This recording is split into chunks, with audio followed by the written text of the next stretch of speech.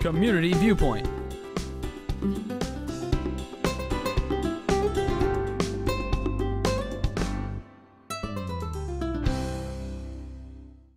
And welcome to another edition of Community Viewpoint. I'm John Pawlak, your host for this segment. And this segment, it'll be somewhat solemn segment because we're going to look back at an event that we had in Pahrump a few weeks ago, where we looked back at the commemoration of the anniversary of the 9/11 attack on the Twin Towers. We had a very well-attended event on Sunday, the 11th of September, but I'll let our guest today, Linda DeMeo, talk to you about that because she was one of the principal event coordinators. Linda Cass was there also, but Linda's a little under the weather, so she couldn't make it here today. So hopefully you'll watch us on the show. So Linda, could you tell us a little bit about the event? I want to thank you so much for having me here. Linda asked me to be, and Linda, I'm missing you already. Can you believe that 15 years has passed since 9/11? When, if you were at the World Trade Center, you folks have gone through so much. Reva's husband, Ken Braun, was there, and he's suffering the effects of it. I have a cousin who worked for Turner Classic, and he's suffering the effects because they had to go in and do the wiring after that. Mm-hmm. And naturally, many Port Authority cops that my husband worked with in coordinating various scenarios at the World Trade Center in his police career had died. It's a sad moment in our history, but what happened here in Pahrump on 9/11 brought it all home to us, that we could remember. Right, and as we'll be talking, let's go through the first segment. We have a lot of video, a lot of still pictures, a little collage, so to speak. There's Linda. There's Linda, yes. And Todd Kirshner that did the filming. We had our riders, we had our Key Club, we had our...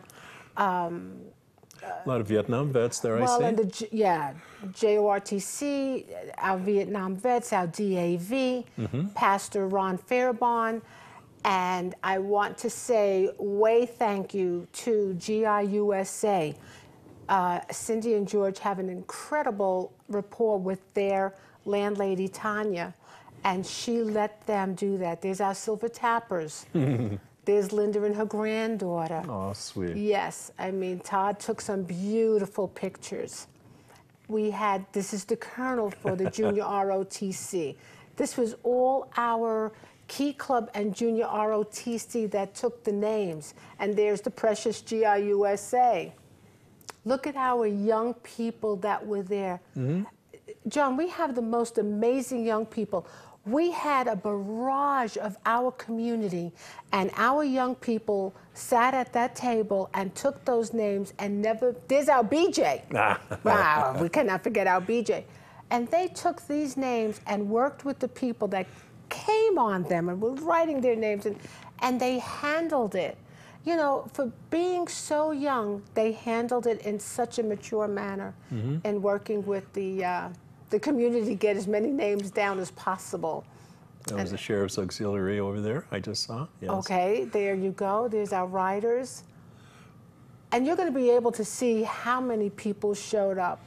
Look at all these wonderful people that came out. There's Al Bass, right? Yeah. And his Kathy Mazzola, the lady there, she baked these fabulous cakes, the World Trade Center cakes, and to never forget. Yeah, she's an unbelievable baker. Look at our Junior ROTC. Look at our young people. They weren't even born. Mm-hmm. Oh, true. And I'm sure everybody there has a story as to where they were when this happened, and I bet you they all remembered. It was an amazing, amazing evening. Such a huge turnout, yes.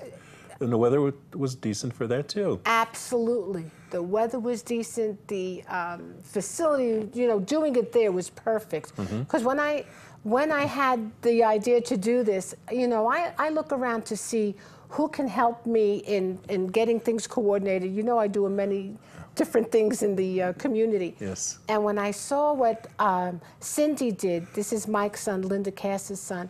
Oh, that's right. Right, Okay. and his daughter. What GIUSA does for the veterans, they have cookouts over there. And I realized the rapport that they had with their landlady. So that's why when I said, oh my God, this would be the perfect idea for the glow sticks. And as I explained to you, oh gosh, what's her name? Pawlak and I many years ago discussed this. And so this was the timely event. And GIUSA, the committee, stepped up to the plate and did an amazing, amazing gathering of people. This, can you imagine Station 51?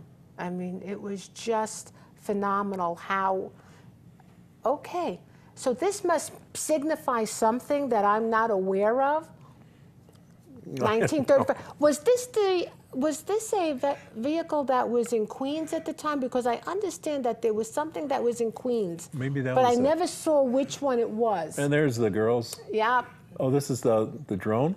This is is this the drone now? The Silver Tappers were dancing? Oh, that was just at the end of that. Okay. At the end of that, well, okay. We've tickled them for what's coming up next, which is the drone. And we only have a short period of time, so let's get on with the show. Let's get to the drone. Yeah.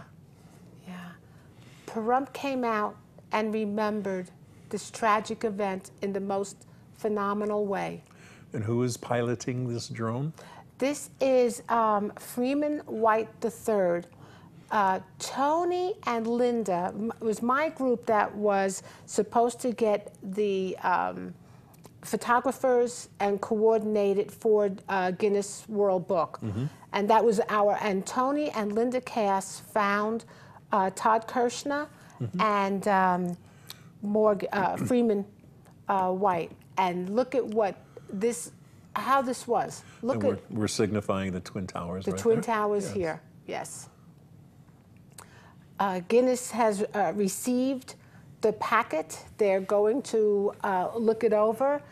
Being that we are standard, which means that we did not pay any money to Guinness, it's going to take about 12 weeks before they let me know. So, but look at this. Tanya, who owns this Albertsons area, let us shut off the lights. What that lady did was phenomenal. The landlady of the Albertsons Center. Yeah, they've said that they've had a great rapport with her through the years. Great. Yeah. Yes. And that's in front of the USA store right there. Yes. So that's where everything And is happening. Tanya flew in. I don't know where she flew in from, but she supplied food. And the GIUSA and that part of the committee organized. Well, you weren't here. No, we were out of town. We I'm had sorry. so much giveaways, and yeah. I have to say they did a fabulous job. Nice shot Look from at that. above. Yeah.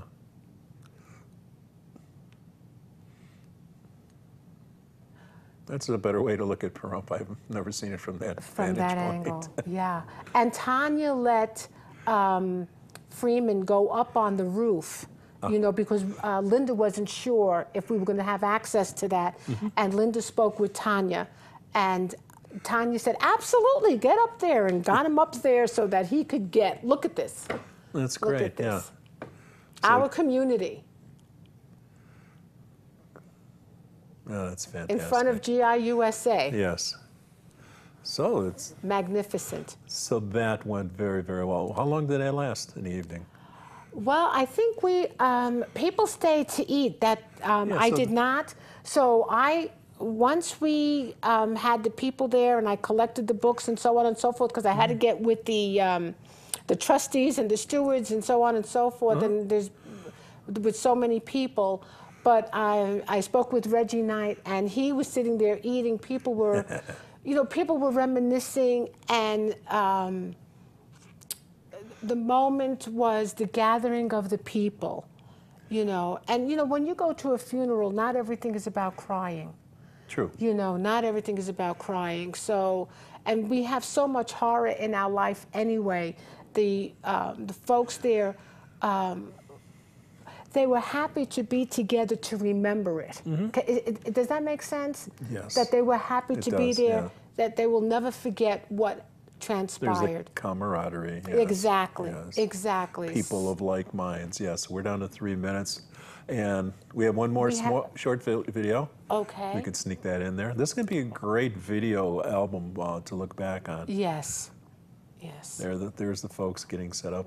Yeah, and I'm hoping Linda has given me the privilege of showing the one that Freeman took. So I want to coordinate something at the VFW so that people could come. Oh, that'd be fun too. Yeah. So I had to get a CD and a CD and 3G, 4G, Bluetooth. So I found that. Now I have to get the connection, but that will be. I'll let people know about that. Okay, you know? great. So it was a night to be remembered, and I'm sure so many people came to me afterwards. Linda, when we do this next year, I said, I'm not saying that it's not going to be done next year, but I will not be there to do that next year. Right.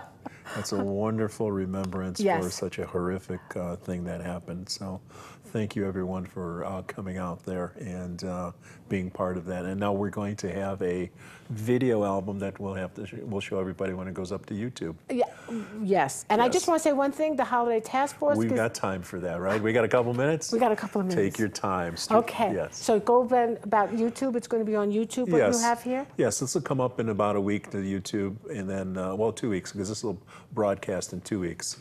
So it'll be up there. I'll let you know. Oh, thank you, John. Thank you, thank you, thank you. So Now, Holiday Task Force. Holiday Task Force. It's probably in the 9th year.